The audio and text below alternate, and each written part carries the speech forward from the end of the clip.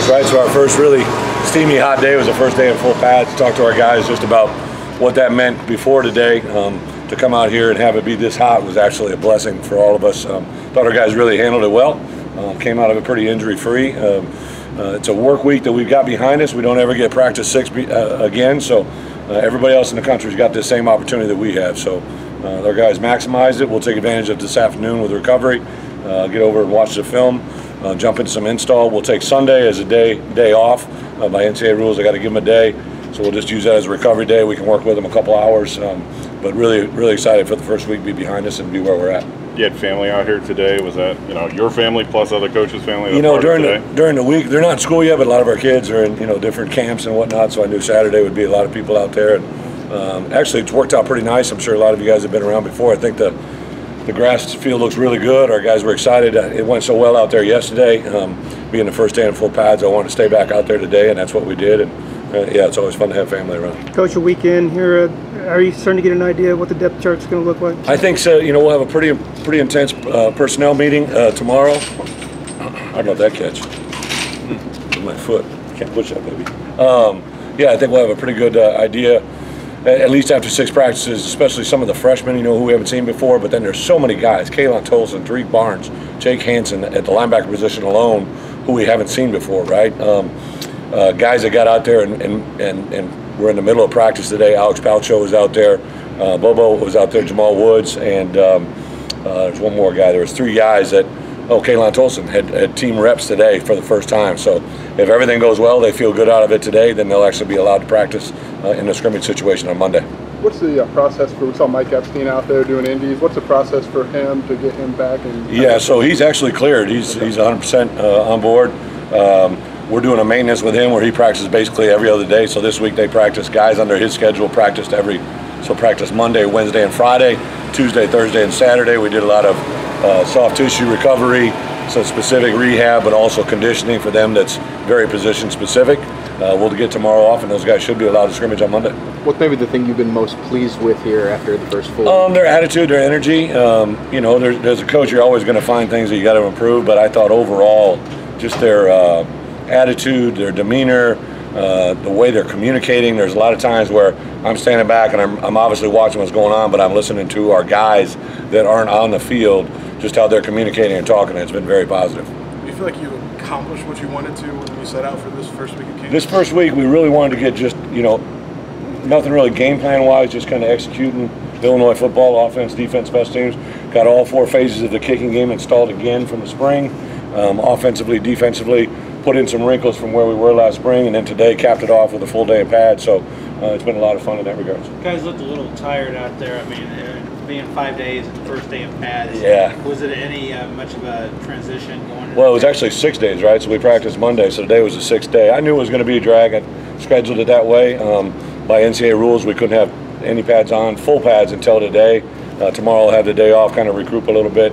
The intention is to scrimmage Monday unless there's something dramatic happens that I want to move it to Tuesday, but I think for the most part we'll stay on track and very, very happy with where they're at. We've seen some position switches obviously from the spring to that. Do you think you're about at a place where you're done, or do you evaluate after the first week? I think we'll add maybe 1 to 2 more players on our roster that aren't here yet, there's always the opportunity. We'll kind of sit down and evaluate tomorrow on Sunday our current roster, see if there's some guys that maybe help us at other positions. Maybe it won't be as dramatic, but maybe we want to use Max Rosenthal at a certain spot at the Y or the U. Maybe we want to use Casey Washington as a certain level as a wide receiver, Isaiah at a certain slot, get a little bit more position specific as we focus in. But there's some good competition. Competition brings the best out of people, and I think our guys have done a good job of that. Brandon looks like the starting quarterback. So backing him up, what's the rotation looking like? Everybody's competing. There's a depth chart because we had to start the week. BP's obviously got us a really good chance to be successful if we played again tomorrow. Like I saw TP said the other day, we'd probably be the first guy in the game, but I'm not really worried about depth chart. We're worried about execution. We're worried about how guys play. We're worried about depth chart about 10 days out from the opener. When you mentioned maybe adding a couple guys to the roster, is that a freshman, a transfer, a walk-on, some combination of that? We'll wait and see. The one thing that I've been very happy with is to get our roster to 120. It's just quickly how things can change. Obviously, Jordan gets hurt, right? So now all of a sudden you're if we came in at 120, now we're down to 119. we've had a couple guys get some injuries that might be out significant time, especially some non-scholarship players, and all of a sudden that's going to take effect on your whole number. So we weren't at max 120, but that's where I want to get to. What do you want to take away from just getting in pads? I know obviously it's hot and things like what guys are always excited to put them on and I guess get a little closer to football. Yeah, I made the comment on Wednesday when we went to half pack, the day when we went full pads. It shouldn't be, oh, we got full pads today. It should be, oh, we got full pads today, right? It's the outlook, it's the idea, the anticipation, and I think our guys have bought into that 100 times over. The last 4 periods of practice today were probably the most intense. I couldn't be more excited about just how they're handling that aspect, right? Like, it's full pads, it's a chance to play big boy football, and I think they rose up to the challenge. Is there that same kind of anticipation for a scrimmage where it's, maybe they're looking forward to moving on past the drills and actually playing a little bit? We'll be in the stadium, right? So I think that's got to add something. Part of when we practice in the stadium is we want to get used to the stadium. So we'll be in the stadium for our scrimmage, and it'll be tackle football, right? So it'll be no holds barred. It'll be scripted, some parts of it. Some of it will be unscripted where we're moving the ball, let the coordinators get used to calling plays. By NCAA rules, we only get 2 scrimmages before the opener, so this first scrimmage is a big one. We've heard so much about talking and listening, and it seems like communication from you guys in the play. That's something you wanted to ramp up. Was it about the level that you wanted it at when you got here? What's your relationship? Yeah, you know what? One of the things I stressed these guys early was I can't control anything of the past. I can just control what's in front of us. And communication for me in every part of my life for 51 years has been when you have good communication, you usually have good results, right? When you have poor communication, now it's up for chance, right? And if we can communicate effectively as a staff, we can effectively communicate with our players, and players can communicate to their coaches, and most importantly, if our players can communicate with each other, that's when you got something special. And I think the more talk we hear, right, whether it be at the dinner table, whether it be in the locker room, whether it be in between meetings, whether it be out of practice, the more they're talking about football, the better chance we have. What does Sunday look like for the staff with no practices? Is a lot of film? What's a lot of our guys are pretty faith-based, so I'll give them an opportunity to be with their families in the morning, do what they want to do, what they choose to do. We won't bring the players over. I think the first thing is scheduled at 1:30, so it'll be a lot of just kind of review of today, get ourselves ready, and then post meetings on Sunday at 4:30. Then we'll do a lot of work on Sunday night to get ready for Monday scrimmage. Which I assume that Monday you're going to try to emulate game situations. Yeah. Have you decided which coaches are going to be where, who's in the box? Well, the scrimmage, this first scrimmage will be very, very similar to a practice. We're going to conduct it offense, defense, special teams. We're going to do a mock game 8 days out from the scrimmage. It'll be what you're kind of referring to, where the coaches are going to be in their respective game positions. Our second scrimmage may have a little bit of that, but nothing comparable to we got a pretty good one in the spring game in that regards. You gonna have officials? We do. On Monday? Yep, Monday and Tuesday, Monday and the next Monday. Chase and Sydney have really gone all in on this nutrition stuff in the last several months. How impressive is it for you as a head coach to see 2 guys really put that much into their bodies and keep themselves healthy? Well, it's discipline, right? I think those guys are kind of extremists in a lot of different things, right? They really are very well tuned in to what their body is and how it then correlates to how they perform. So I'm all for all of our guys. They take, Jade has done a tremendous job as our team nutritionist. Has really catered everybody's meals to what they, as specific as they can. Josh has really probably has done as much change in that department than anything else since I've been here about the way we have supported our student athletes in fueling, which is food and hydration, and they're definitely guys that take full advantage of it.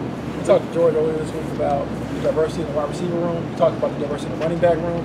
What do you like about that wide receiver room? Just having different looks and different types. Well, there are new guys there, right? So Casey Washington wasn't there in the spring. Jafar Armstrong wasn't there in the spring. A variety of different guys kind of stepping into new roles. Isaiah Williams was there in the spring, but he was a quarterback, right? So really 3 guys that can kind of factor into what we're doing. I thought Hightower's had Davion Campbell had a good day yesterday. There's a couple newcomers, freshmen that have stood out a little bit, so I'm excited about that group, and it's probably one of the groups that's changed dramatically, since the spring game. I know you've always been a run-first kind of offense in your days in Wisconsin. With the offensive line you have, plus Blake Jarosati and Jack Badanovich, you guys have a pretty good up front going as the camp starts, and a lot of competition, I guess, too. I appreciate the question, but if you look statistically at what I did, right, I had good running backs that a lot of people refer to, but when we were successful, we ran the ball for 200 and threw the ball for 200.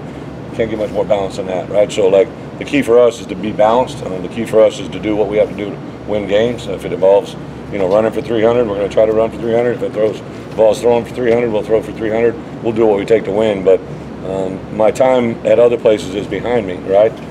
Whether we want to view it as whatever we think it is or what it really was, the fact is all I can worry about is what Illinois is. What do you think about the return of Blake Gerasati? Blake's been awesome. Took all the reps today at guard, then all of a sudden switched to center at the Devo practice. Great communicator, highly intelligent, great motor, a great fit for that program. Him and Bodovniak, I mean, both have been really impressive.